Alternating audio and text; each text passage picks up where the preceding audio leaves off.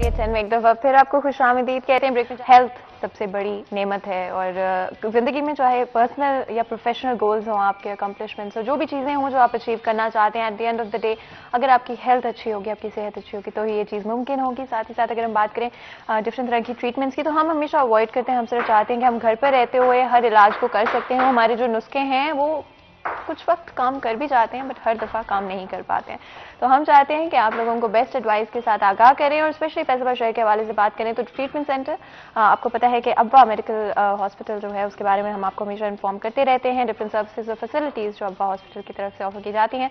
तो आज हमने सोचा क्यों ना दो बहुत ही expert end of course experience doctors को शो में बुलाते हैं और उनसे बात करते हैं। नॉलेज उनकी जो है उसको थोड़ा सा जो है अपनी तरफ और आपके साथ जो है वो लाजमी तौर पर शेयर करते हैं। तो मैं जल्दी से आपका इंट्रोडक्शन करा देती हूँ। आज हमारे साथ स्टूडियो में सबसे पहले तो जी डॉक्टर उसामा बिन सईद मौजूद हैं जो department of orthopaedics and sports injuries अब्बा हॉस्पिटल से बिलोंग करते हैं। आपको वेलकम करते हैं शो के लिए, बहुत बहुत शुक्रिया हमें आज ज्वाइन करने के लिए। साथ ही साथ डॉक्टर मजहर इकबाल राजा भी हमारे साथ मौजूद हैं जो कि department of dermatology skin care अब्बा हॉस्पिटल से बिलोंग करते हैं। आपको भी वेलकम करते हैं शो के अंदर। बहुत बहुत शुक्रिया आप दोनों का आज हमें ज्वाइन करने के लिए। एंड ऑफ कोर्स जैसे कि मैं कह रही थी कि ट्रीटमेंट बड़ी इंपॉर्टेंट होती है कई दफ़ा, लेकिन हम हमेशा घरेलू नुस्खों को ज़्यादा प्रेफर करते हैं। हमें होता है कि ना ही हमें डॉक्टर के पास जाना पड़े। लेकिन रिपीटेडली मैंने इस चीज़ को मेंशन किया हमारे शो के अंदर कि अब्बा हॉस्पिटल इन इटसेल्फ फैसलाबाद शहर के लिए एक बहुत बहुत बड़ी इंप्रूवमेंट है और डेवलपमेंट है। बिकॉज पहले यहाँ से छोटी छोटी चीज़ों के लिए लोगों को लाहौर जाना पड़ता था या दूसरे शहरों में जाना पड़ता था, इनफैक्ट कभी कराची जाना पड़ता था। बट अब्बा hospital has absolutely change that, क्योंकि अब लोग दूसरे शहरों से फैसलाबाद शहर का रुख करने लगे हैं इलाज के लिए। And that is a blessing. जब भी आप इलाज करवा पाए वक्त पर और पहुंच पाए और एक्सेस हो जब, तो आई थिंक वो बहुत बड़ी नेमत होती है, बहुत बड़ी ब्लेसिंग होती है। तो पहले तो आप दोनों को वेलकम करते हैं एक दफ़ा फिर शो में। और साथ ही साथ अगर मैं स्पेशली डर्मेटोलॉजी के हवाले से बात करूं, क्या फैसिलिटीज़ हैं जो कि अब्बा हॉस्पिटल के अंदर ऑफर की जा रही हैं? और मुझे पता है कि आप लोगों का एग्जीक्यूटिव क्लिनिक भी अब केनाल रोड पर मौजूद है, उस हवाले से बताएगा। एग्जीक्यूटिव क्लिनिक में और हॉस्पिटल में हम ये ट्रीटमेंट लेज़र ऑफर कर रहे हैं और उसके बाद ये मेजोथेरेपी है, पीआरपी है और मुलाजमे की ट्रीटमेंट है, एक्ने ट्रीटमेंट है और रिसेंटली अवेलेबल होनी शुरू हो जाएंगी अब्बा क्लिनिक में। तो we are doing our level best to treat our patient in अब्बा हॉस्पिटल एंड इन अब्बा क्लिनिक्स एज वेल। सही हो गया। और साथ ही साथ ऑफ कोर्स डॉक्टर उसामा बिन सईद भी हमारे साथ मौजूद हैं। अगर हम बात करें ऑर्थोपेडिक्स की, तो आई थिंक इट्स रिलेटिवली लोगों को इतनी इन्फॉर्मेशन नहीं है, इतनी नॉलेज नहीं है और हमें होता है अच्छा कोई बात नहीं, स्प्रेन हो भी गई हम उसको खुद ही ठीक कर लेंगे, या कोई अगर इवन जोड़ों के जो प्रॉब्लम्स जिनको बोलते हैं हम खुद इलाज करने की कोशिश करते हैं। क्या कहेंगे इस हवाले से, घर पर इलाज करना चाहिए? देखिए, इसके लिए बहुत सारी चीज़ें अवेयरनेस और एजुकेशन की ज़रूरत है अभी भी हमारी सोसाइटी में। उसके लिए हम पर्सनल लेवल पे भी और अब्बा हॉस्पिटल भी बहुत सारी कैंपेन्स रन कर रहे हैं हम लोग कि जॉइंट प्रॉब्लम्स की मल्टीपल कॉजेज़ हैं। तो we have to find out the cause कि कॉज क्या है। हर एज के डिफरेंट प्रॉब्लम्स हैं, बच्चों के जॉइंट प्रॉब्लम्स डिफरेंट हैं, एडल्ट्स के डिफरेंट हैं, ओल्ड एज के डिफरेंट हैं। तो हमें फाइंड आउट कॉज, हमें उसके लिए कुछ वर्कअप, कुछ वैल्यूएशन, फिजिकल चेकअप, इन चीज़ों की ज़रूरत होती है। तो इसके बगैर किसी भी किस्म के डायग्नोसिस या तशखीस करना उसकी, इसके लिए बड़ा मुश्किल होता है। तो जो हमारी होम रेमेडीज़ हैं हम उनके अगेंस्ट नहीं है, वी फेवर देम, वो अपनी जगह ठीक है, you can try it at home. But उसके लिए मैं सिर्फ पर्सनल लेवल पे जो अपने पेशेंट्स को मैं रिकमेंड करता हूँ कि at least once talk and consult to the doctor before.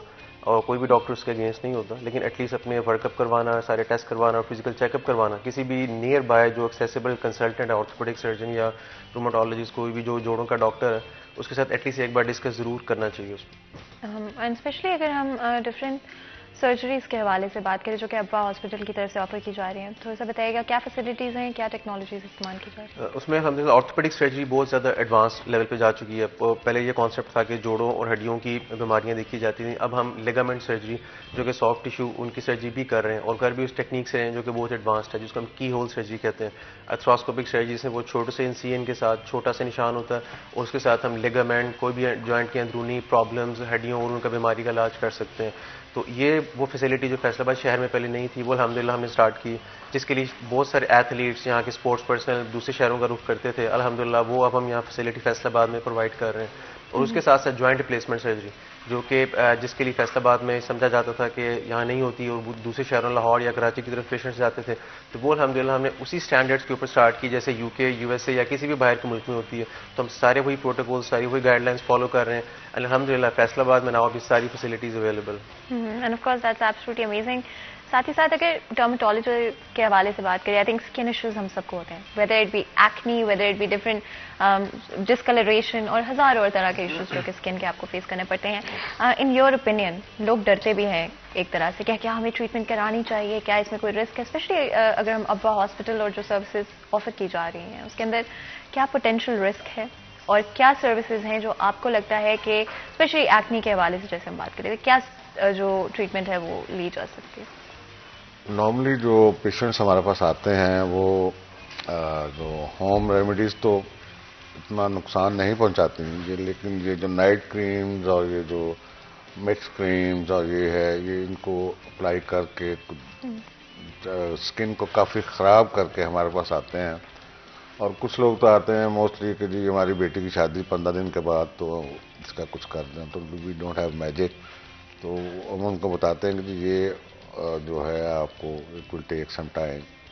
तो ये ज़्यादातर जो प्रॉब्लम्स आ रही हैं जो वो मिस यूज़ ऑफ मेडिसिन, ये सेल्फ मेडिकेशन है, नाइट क्रीम्स हैं, ये over the counter medical stores से लेते हैं, they are causing more problems. तो जैसे मिलाजमा है, एक्नी है, ये मज़ीद बढ़ जाते हैं। Then thinning of the skin, जैसे धूप में नहीं जा सकता बंदा, किचन में नहीं जा सकता, काफ़ी सारे प्रॉब्लम्स होते हैं। तो मैं रिकमेंड यही करता होता हूँ कि आप पहले जो भी आपको प्रॉब्लम है एक दफ़ा किसी डर्मेटोलॉजिस्ट को या डॉक्टर को दिखा के तो फिर आगे यूज़ करें। सेल्फ मेडिकेशन या एक दूसरे के बताए हुए जो होते हैं कि जब ये यूज़ कर ले नुस्खे, तो वो ना किए। स्पेशली अगर हम कुछ ट्रीटमेंट्स जिनके बारे में जो मोस्ट कॉमनली एक्सेस की जाती हैं एक्नी के हवाले से, साथ ही साथ hydra facial and lip tint, I think बड़ी पॉपुलर ट्रीटमेंट्स हैं और अब्बा हॉस्पिटल में ऑफर भी की जा रही हैं। क्या प्रोसीजर्स हैं और किन लोगों के लिए ये रिकमेंड करेंगे?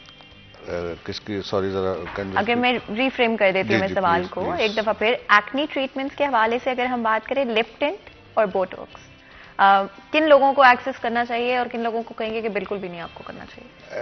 वो एक्चुअली जो बोटॉक्स है it is more in my opinion is effective in wrinkles and in आपकी facial contouring, that will help in acne में। I haven't used Botox, we have to go for this traditional, like it depends either patient की जो condition है it will cause scarring और इस तरह का हो, फिर हमारी डिफरेंट ट्रीटमेंट है। अगर कोई शुरू मतलब बिगनिंग है या कोई नॉर्मल सी है उसके लिए डिफरेंट है। और एक्ने के काफ़ी सारी फेजेस होती हैं and accordingly to the phases we have to treat the patient. End of course अगर हम स्पेशली सर्जरीज के हवाले से भी बात करें तो बहुत सारी डिफरेंट तरह की आपको कहीं ना कहीं, स्पेशली जैसे जैसे आप एज करते हो आपकी डिफरेंट जोड़ों में, जिस तरह से मैं पहले भी बात करती, दर्द होना शुरू हो जाती है, उसका क्या इलाज है और क्या हमारी अपनी कोई लाइफस्टाइल रीजंस होते हैं इसके पीछे? देखिए जो करंटली जो मैं फील कर रहा हूँ, हमारा जो लाइफस्टाइल इस वक्त करंट जो जनरेशन का है, that's a very important cause in that. और स्पेसिफिकली फीमेल्स में आफ्टर 50s जो एक हार्मोनल इम्बैलेंस क्रिएट होता है तो उससे बोन्स की वीकनेस स्टार्ट हो जाती है, और उसको हम अक्सर जो भुरभुरापन हड्डियों का और ऑस्टियोपोरोसिस का भी नाम देते हैं, वो भी एक कॉज है जोड़ों में प्रॉब्लम की।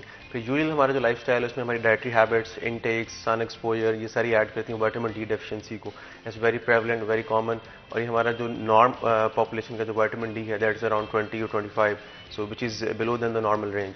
सो हमारी एक ये इंपॉर्टेंट चीज़ है। दूसरा यूरिक एसिड की अबनॉर्मैलिटीज़ और सर्टेन मेटाबॉलिक इश्यूज़, हमारा जो फिजिकल इनएक्टिविटीज़, हमारा लाइफस्टाइल इस तरह का है कि बहुत सारे लोग हम इनएक्टिविटी या एक्सरसाइज या जिम इतनी रूटीन में नहीं करते। तो मेरे सारे पेशेंट्स में मैं उसकी काफ़ी ज़्यादा अवेयरनेस क्रिएट कर रहा हूँ, एजुकेट कर रहा हूँ लोगों को कि हम ख़ास तौर पे रूटीन एक्टिविटीज़ में अपने at least 3 times a week we must go to the gym और एटलीस्ट लॉन्ग वॉक या कोई ऐसी activity regardless of the age, even old age में भी। एक्सरसाइज इज़ वेरी इंपॉर्टेंट चीज़, या आप उसको छोड़ सकते हैं तो ओल्ड एज में आपको सर्टन प्रॉब्लम इन बोन की वीकनेस, जॉइंट प्रॉब्लम्स ये हो सकते हैं, and you have to fight with it with exercise. Of course minimal invasive surgery की अगर बात करें, surgery is major no matter what, लेकिन अगर मिनिमली इन्वेसिव हो that does make a difference.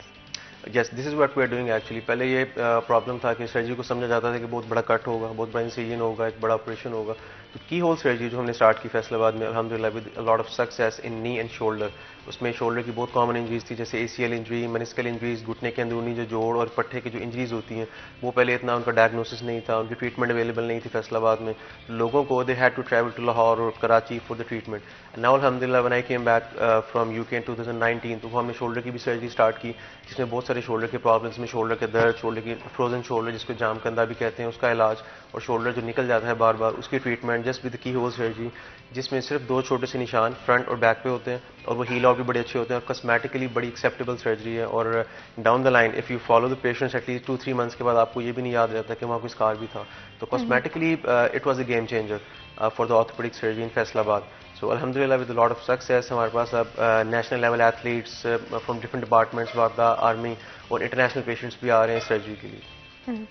End of course skin issues की बात करें, I think for all the people झुर्रियाँ जब आपके चेहरे पर पड़ना शुरू हो जाती हैं या छाइयाँ, तो बहुत बड़ा इशू हो जाता है। लेकिन क्या हम खुद को ही गलती करते हैं, क्योंकि आपने पहले मेंशन किया कि हम अपनी जब नुस्खे इस्तेमाल करते हैं तो उससे हम अपनी स्किन को डैमेज कर रहे होते हैं, तो क्या उसमें इसका भी रोल होता है जो ये हम उल्टी पुल्टी चीजें शक्ल पे लगा लेते हैं? नहीं, वो नॉर्मली ये होता है कि जो मुलाजमा अगर स्टार्ट में जब होता है ना, इट इज नॉर्मली इन 3 होता है टाइप्स का। एक अपर एपिडर्मिस में होता है, स्किन के ऊपर वाली जो है लेयर में, that is treatable very easily. Then it is mixed upper and lower में, वो 50-50 हो जाता है। When it goes into the dermal side तो फिर ये मुश्किल हो जाता है। तो फिर अब उसके लिए हम लेजर्स भी आई हैं और इंजेक्टेबल्स भी हम लगाते हैं, लेकिन दे कम आफ्टर वेरी, और they are patient is normally in a Hari, we want to get it done in a week, 2 weeks, 3 weeks, and that is not possible. It takes time. कितना time required होता है? I have treated patients, I think, with a very severe melasma, and I think it took about 6 months to 8 months, and she was clear. She was clear with that. 6 महीने 6 महीने at least 6 और ये क्या regular treatments करवानी पड़ती हैं या topical भी लगाते हैं और इंजेक्टेबल भी स्किन के अंदर में करते हैं, तो दैट इज मोर बेनिफिशियल। यानी कि दोनों ट्रीटमेंट्स जो हैं वो साइड बाय साइड चलते हैं। सही हो गया। स्पेशली अगर अब्बा हॉस्पिटल की बात करें तो there is certain sort of equipment and technology जो कि सिर्फ और सिर्फ अगर हम पंजाब की बात करें तो अब्बा हॉस्पिटल में इस वक्त यूज की जा रही हैं। कुछ बताएंगे इस हवाले से, किस तरह की? Specifically when we started in अब्बा, एक्चुअली जो ट्रॉमा सर्जरी थी, रोड साइड एक्सीडेंट्स हमारे बहुत कॉमन है, तो जो फ्रैक्चर इंजरीज थी, long bone fractures in any as of the patients, हमने उनमें जो इम्प्लांट्स स्टार्ट किए, दे वर टाइटेनियम मेड, बड़ी हाई क्वालिटी इम्प्लांट्स, जो कि in very few hospitals in Pakistan they were providing it, just because of they were so expensive. सो लेकिन हमने quality भी कंप्रोमाइज़ नहीं किया, हम उन्हीं इम्प्लांट्स पे गए और उनके they had dramatic great results. सो अल्हम्दुलिल्लाह वी अचीव्ड इट, और अब हमारी ऑलमोस्ट 100 के करीब सर्जरीज भी हो चुकी हैं, जिसमें हमारी joint replacement surgery with advance technique, की होल सर्जरी, ट्रॉमा सर्जरीज में फ्रैक्चर्स हैं, certain surgery, soft tissue injuries, soft tissue की सर्जरीज। सो अल्हम्दुलिल्लाह we are using the latest equipment with latest technique available around the world. End of course stem cell PRP treatment भी अब्बा hospital में की जा रही है। Tell me a bit about it. This is another paradigm shift in the orthopedic surgery actually. So बहुत सारे लोग ऐसे जिनको जॉइंट प्रॉब्लम्स के साथ, जिस तरह ऑस्टियोआर्थराइटिस हमारी सोसाइटी में बड़ा कॉमन है, नी का जो घुटने की हड्डी का घिस जाना जिसको हम आर्थराइटिस कहते हैं, with certain causes, with uric acid एब्नॉर्मैलिटीज, joint bone weakness, trauma, इसमें कोई इन्फेक्शन हो जाए, आपका over use of joint in the athletes, तो ये बड़ा कॉमन एक क्वेश्चन था। और हमारे पास जो मैं आई पर्सनली फील कि patients they were stuck and confuse between a treatment of medicine and surgery. या तो उनके लिए मेडिसिन थी जिनको दवाइयाँ बहुत सारी खानी पड़ती थी, सेकेंडली उनके पास नेक्स्ट ऑप्शन थी, बहुत सारे उनको सर्जरी सजेस्ट करते कि straight away jump to the joint replacement surgery, कि आप अपना जोड़ ही तब्दील करवा लें। लेकिन उसकी भी सर्टेन इंडिकेशन थी कि एक सर्टेन एज है, सर्टेन स्टाइल है, टाइप ऑफ पेशेंट्स में हम ये करते थे। तो दरमियान की जो ग्रे जोन थी उसमें हमने ये ट्रीटमेंट स्टार्ट की, जिसमें हम स्टेम सेल थेरेपी और PRP सेशंस देते हैं, जिससे क्या होता है कि वही नॉर्मल जॉइंट जो पेशेंट के साथ है उसकी सेहत इतनी अच्छी और बेहतर हो जाती है कि उसी के ऊपर पेशेंट बहुत सारे अपने successful quality years of life गुजार सकता है, जिसमें स्टेम सेल थेरेपी है, वो हम नी जॉइंट में भी कर रहे हैं certain excuse me shoulder joint में भी कर रहे हैं, और other areas like hip joint उसमें भी प्रोवाइड कर रहे हैं पेशेंट्स को with very good results.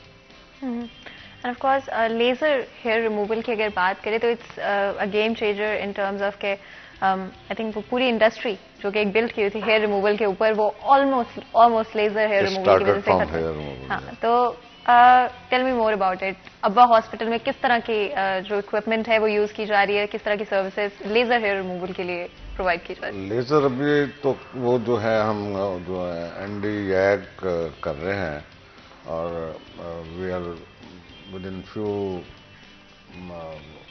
like within a short period of time we will have more like diode and more latest lasers. Now we have at the start of this our executive clinic as well, so they are bringing in more machines and inshallah. But regarding hair removal, once it doesn't give you 100% results. Remember, this is the. But it does have an effect. Yes, it has, but a patient should have in mind that at least they should expect 50 to 60%. अच्छा, 50 to 60%. 60%. There is no 100%. No, very exceptional. Very exceptional. In my experience, yeah. And it's absolutely true. Even अगर कोई चीज़ to a certain extent I think it's doing well, so that's absolutely good enough. And अगर हम surgeries की बात करते हैं, knee surgery and elbow surgery किस तरह से कर रहे हैं, और आपने trauma surgery की भी बात की, but other than that अगर कोई fracture हो जाता है certain, तो how do you treat that? देखिए, पहले आपने नी सर्जरी की बात की, तो नी में जो हमारी सोसाइटी में कॉमन प्रॉब्लम्स हैं, देवर ऑस्टियोआर्थराइटिस जो कि डिजेनरेटिव एक डिजीज़ है। सेकेंडली एथलीट्स की इंजरीज जो कि स्पोर्ट्स पर्सनल यंग एज की जो ग्रुप है उसमें बहुत कॉमन है। फ्रैक्चर्स हैं सोसाइटी में, हमारे रोड साइड एक्सीडेंट्स जो कि due to the overloaded traffic, हमारे रोड ट्रैफिक एक्सीडेंट्स बहुत ज़्यादा हैं, तो उस वजह से हमारे फ्रैक्चर भी कॉम्प्लेक्स और चैलेंजिंग काइंड ऑफ केसेस हमारे पास बहुत ज़्यादा हैं, और उसमें भी ऊपर से on top of that soft tissue injuries. So it's kind of a challenge for us to treat the patients exactly at international standards, especially in a city like Faisalabad. So where we started actually from knee, हमने start किया तो हमने knee को joint preservation, यानी कि जिस तरह नी में बहुत सारा प्रॉब्लम है, तो हम मेरी जो पर्सनल प्रैक्टिस भी है कि बहुत ज़्यादा हम गोलियों या दवाइयों पे पेशेंट्स को नहीं एडवाइस करते, but I promote encourage the patients about the lifestyle changing, exercise, gym, और उनको वो ट्रीटमेंट ऑप्शंस प्रोवाइड करते हैं जिससे ज़्यादा हेल्दी और बायोलॉजिकल इफेक्ट्स आते हैं उनके जॉइंट्स पे। Just like we just talked about PRP sessions, stem cell therapy in the knee joint disease, और अगर कोई फ्रैक्चर हो जाए तो उसके लिए हमारे पास मोस्ट लेटेस्ट और एडवांस्ड टूल्स हैं जिसमें हम मिनिमल इन्वेसिव सर्जरी करके उन फ्रैक्चर्स को ट्रीट करते हैं। एंड थर्ड मोस्ट कॉमन जो कि हम प्रोवाइड कर रहे हैं की होल सर्जरी, जिसमें नी के अंदर हम it's very common like ACL anterior cruciate ligament surgery. अगर वो डैमेज हो जाए आपका ये लिगामेंट तो आपका नी अनस्टेबल हो जाता है, आपको you can not go, you can not provide run, you can not jump, you can not play sports, तो हम उसकी ट्रीटमेंट भी की होल सर्जरी के साथ कर रहे हैं। So these are all latest advantages of these surgeries and techniques we are providing in Faisalabad. And of course, corrective surgeries की अगर बात करें, and I'm not even going to try and pronounce it because मुझे पता है कि I just don't know. तो हाँ जी बिल्कुल, आपने बोल दिया उतने काफी है। तो क्या tell us more about it कि बगैर replace किए किसी भी actual bone को, तो that's really helpful. Yeah, that comes under the heading of joint preservation. हम joint को सेव करते हैं, उसमें नी जॉइंट में सबसे कॉमन है कि जो जॉइंट का डैमेज होना है उसकी एक वजह होती है, इसमें हमारा मैकेनिकल एक्सेस जो है बॉडी का वो चेंज हो जाता है, तो उसको हम करेक्टिव ओस्टेओटमी के थ्रू उस एक्सेस को करेक्ट करते हैं ताकि पेशेंट का वॉक, उसका गेट, उसका स्टांस, खड़े होने का, वो सारी चीज़ें इफेक्ट होती हैं उससे, और आपकी जो जॉइंट की जो डिजीज़ है उसकी प्रोग्रेशन यानी बढ़ने की स्पीड वो स्लो डाउन हो जाती है, पेशेंट जो है बहुत ज़्यादा पेन फ्री भी हो जाता है। तो उसके साथ साथ ऑन टॉप ऑफ दैट हम इसकी हेल्प करते हैं, ऑगमेंट करते हैं इसको बायोलॉजिकल सपोर्ट के साथ, जिस तरह PRPs और स्टेम सेल थेरेपीज, उसको मल्टीपल सेशन देते हैं, तो जॉइंट जो it starts feeling like normal और at least near to normal. Patients की जो क्वालिटी ऑफ लाइफ है in terms of pen, in terms of his activities of daily life, बहुत ज़्यादा इंप्रूव कर देती है। बिल्कुल, एंड मजीद भी गुफ्तगू करेंगे और बहुत सारी चीज़ें हैं जिनको हम एड्रेस करना चाहते हैं, लेकिन क्योंकि ब्रेक वक्त हो रहा है, बिल्कुल छोटा सा ब्रेक लेंगे, ब्रेक के बाद हाजिर होंगे, कहीं मत जाइएगा, हमारे साथ रहिए। ऑफ कोर्स आगे बढ़ते हैं, आपको बताया आज हमारे साथ बहुत ही खास मेहमान मौजूद हैं अब्बा हॉस्पिटल से। अब्बा हॉस्पिटल के बारे में बात करें तो I think there so many new facilities and technologies जो कि इस्तेमाल की जा रही हैं, तो आई वांट कि अगर आप थोड़ा सा फैसिलिटीज क्या लेटेस्ट टेक्नोलॉजी और इक्विपमेंट इस्तेमाल की जा रही है उसके बारे में थोड़ा सा बताएं। To begin with, actually, the hospital facility is actually itself a state of art. Or on top of that, we do have quality and classy executive rooms, जो कि I'm sure कि competitive और किसी भी फैसलाबाद या पाकिस्तान के किसी भी अच्छे हॉस्पिटल से comparable हैं। और I would definitely say कि जो मैंने personally जब visit किया तो they were out of the world experience for me actually. तो ये facility आपको you would be surprised if you spare some time and visit that. And this was about the facility and the जो services थी हमारी। If I start from the sports surgery point of view, ये sports surgery एक चीज़ ही ऐसी थी जो कि फैसलाबाद में available नहीं थी। When we started actually, so we also conducted a lot of awareness and educational programs, जिसमें हमने patients को और general public को भी aware किया कि they don't have to travel to other cities for these treatments। और जिसमें मोस्ट कॉमन हमारी जो नी की सर्जरी थी, जिसमें ACL सर्जरी जैसे कि हमने भी बात की, उसके बहुत सारे एथलीट्स और नेशनल लेवल एथलीट्स अब हमारे पास आ रहे हैं जो कि जिनको हम प्रॉपर गाइडेंस और स्पोर्ट्स ट्रेनिंग के साथ लेके चल रहे हैं। और इसमें फ्यूचर प्रॉस्पर्स में हमारे इंजरी प्रिवेंशन प्रोग्राम, जिसमें मैं पर्सनल लेवल पे बहुत सारे फिटनेस ट्रेनर्स और जिम इंस्ट्रक्टर्स, कोचेस और डिफरेंट स्पोर्ट्स डिपार्टमेंट्स के साथ काम कर रहा हूँ, जिसमें हम उनको एथलीट्स को ट्रेनिंग और गाइडेंस के मतलब इन्फॉर्मेशन दे रहे हैं कि how can they go back to the game after the surgery and how can they prevent the injury in the future. और क्या ऐसी टेक्निक्स और क्या ऐसी उनको एक्सरसाइजेज जो है मॉडिफाई करनी है जिससे फ्यूचर में ऐसी इंजरीज और इनको प्रिवेंट कर सकते हैं। और proceeding on to the joint replacement surgery, जिसमें हम ऐसे ही तरीके से बिल्कुल सेम प्रोटोकॉल्स और गाइडलाइंस के साथ नी, शोल्डर, हिप जॉइंट और सब बाकी अदर जॉइंट भी रिप्लेस कर रहे हैं जैसे कि यूके या यूएसए में किसी भी और बाहर की कंट्री में होते हैं। So we are already working on that and इंशाल्लाह Faisalabad will provide the state of art facilities in these departments as well. Of course अगर डर्मेटोलॉजी के बारे में भी बात करें या ओवरऑल फैसिलिटीज की बात करें विद अब्बा हॉस्पिटल, क्या कोई स्पेसिफिक ऐसी टेक्नोलॉजीज हैं जिनका हमें इंतजार करना चाहिए आने वाले वक्त में जो नजर आएंगे? Already Dr. Usama has explained everything. कुछ मिस नहीं किया regarding like no regarding dermatology, we are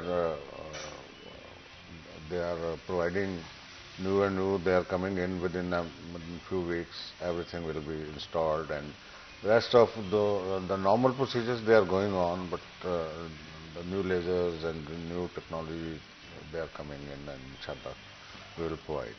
end of course क्या डाइट बहुत बड़ा रोल प्ले करती है हमारी ये जो blood pressure, sugar, different issues end of course उसका इम्पैक्ट एट द एंड आपके बोन स्ट्रक्चर पर भी होता है, क्या हमारी डाइट एक रोल प्ले करती है? देखिए, इट डज मेक डिफरेंस। जितनी भी रिसर्च अभी दुनिया में हो रही है कि बोन क्वालिटी पे, बोन की जॉइंट डिजीजेज हैं, ऐसी डिजीज है जिनका कोई क्योर नहीं है और ये लाइफ लॉन्ग डिजीजेज हैं। Even after the treatment patients they start की कंटिन्यू हैविंग पेन और प्रॉब्लम्स रहते हैं लाइफ में।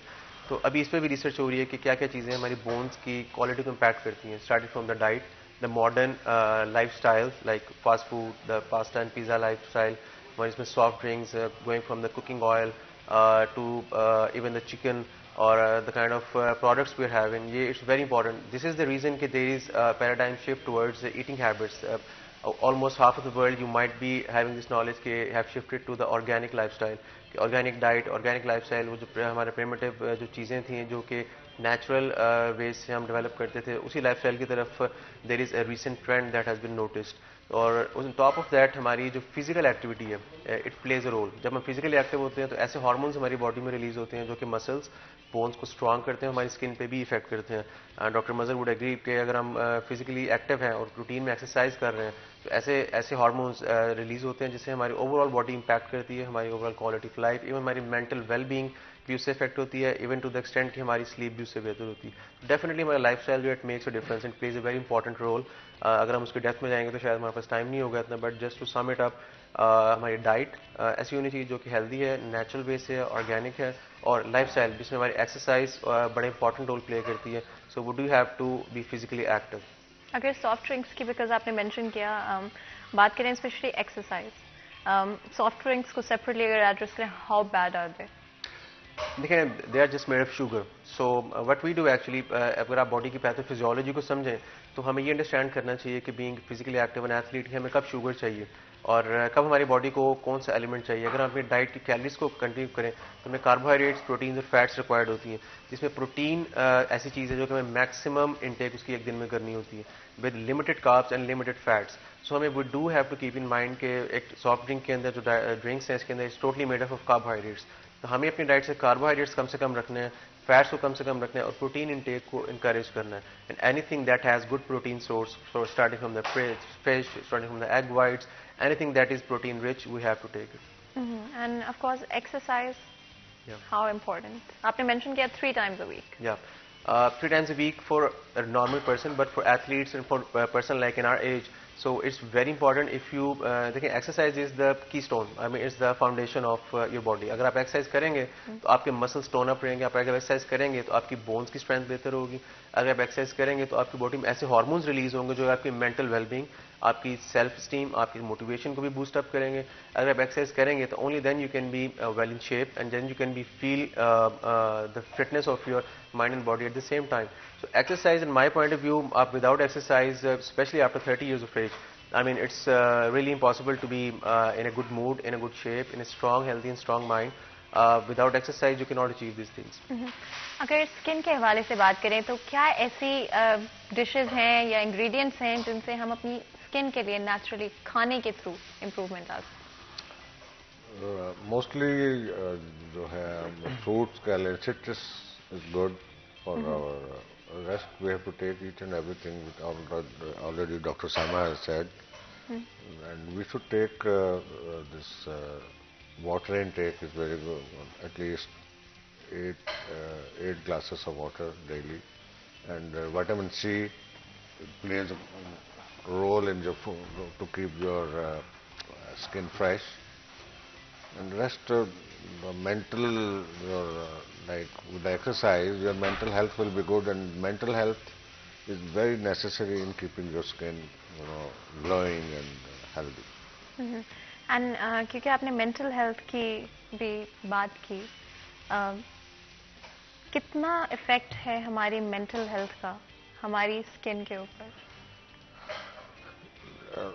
अगर आप देखेंगे आजकल stress, anxiety is you can find everywhere in every segment of like as, and after that stress causes a lot, it creates more problems regarding your like wrinkles, and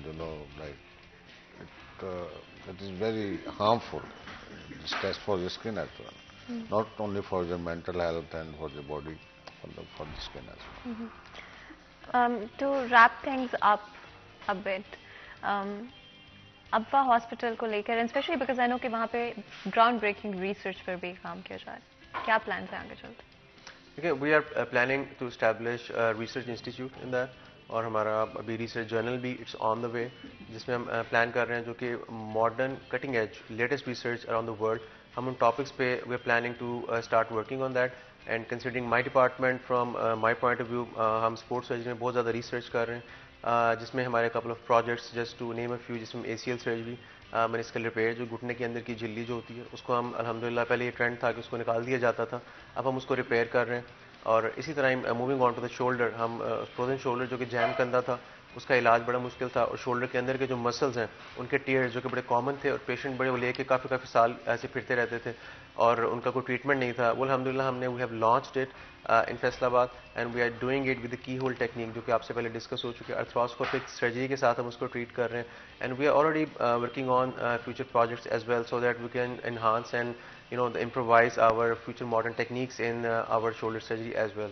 And of course, it's absolutely amazing कि फैसलाबाद शहर में आप अब्बा hospital मौजूद है, और चाहे हम रिसर्च की बात करें, लेटेस्ट टेक्नोलॉजीज एंड ट्रीटमेंट्स की बात करें, they do have it all. End of course कुछ चीज़ें ऐसी हैं जो कि आई नहीं है, there in the plan, but eventually they will be here, और हम बहुत एक्साइटेड भी हैं. और शहरियों के लिए, इर्द गिर्द के इलाकों के लोगों के लिए जिनको पहले इतनी दूर जाके इलाज करवाना पड़ता था, I think it's absolutely a blessing. बहुत शुक्रिया अदा करते हैं हम हमें शो में ज्वाइन करने के लिए. और यहाँ पे आज के प्रोग्राम का वक्त खत्म होता है, मुझे इजाजत दें, अपना बहुत ख्याल रखें. अल्लाह हाफिज.